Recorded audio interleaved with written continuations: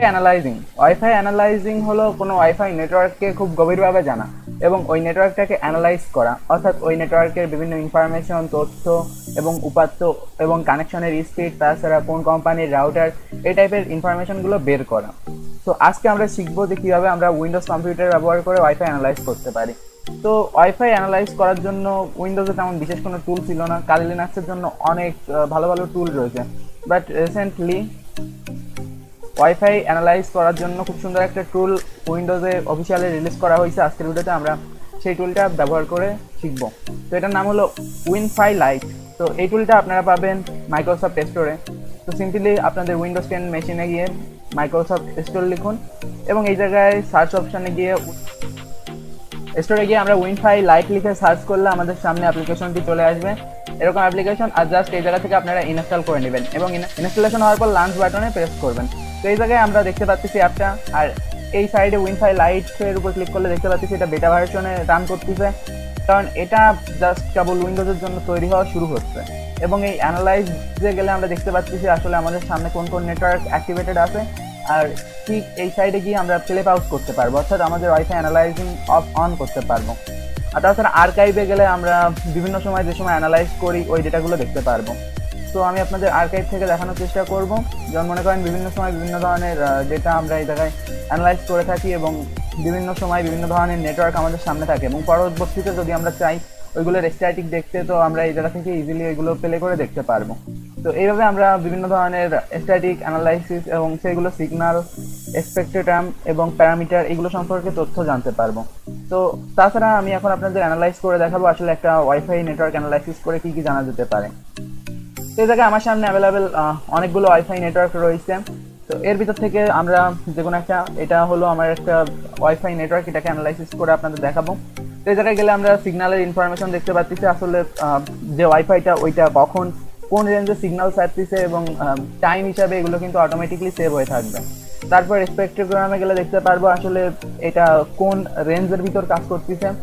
আর তাছাড়া প্যারামিটারে গেলে এটার বিভিন্ন ইনফরমেশন আমরা জানতে পারবো, যেমন এটা কোন কোম্পানি, তাছাড়া এটা কিসের উপর রান করতেছে, তাছাড়া এটার একাধিক ইনফরমেশন জানতে পারবো।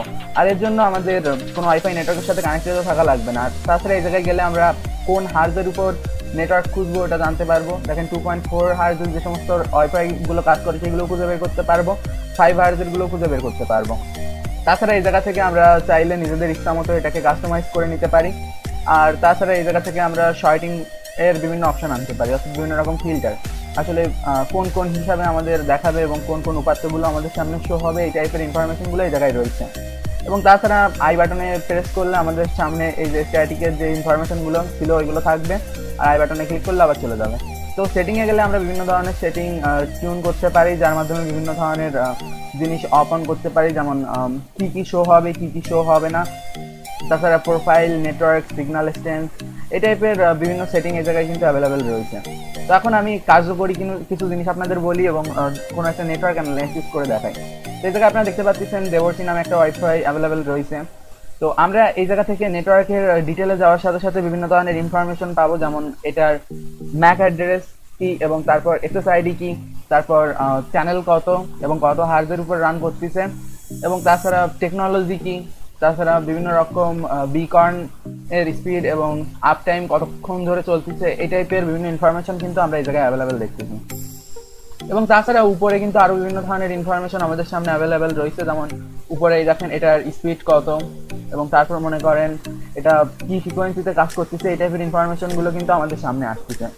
তো আমরা যদি এটাকে এখন পাউজ করি, তো আমাদের অ্যানালাইসিসের পাশে যে অপশনটা আর্কাইভ, এতে গেলে আমরা দেখতে পারবো আসলে কোন সময় অ্যানালাইসিস করেছিলাম আমরা ওয়াইফাইগুলো।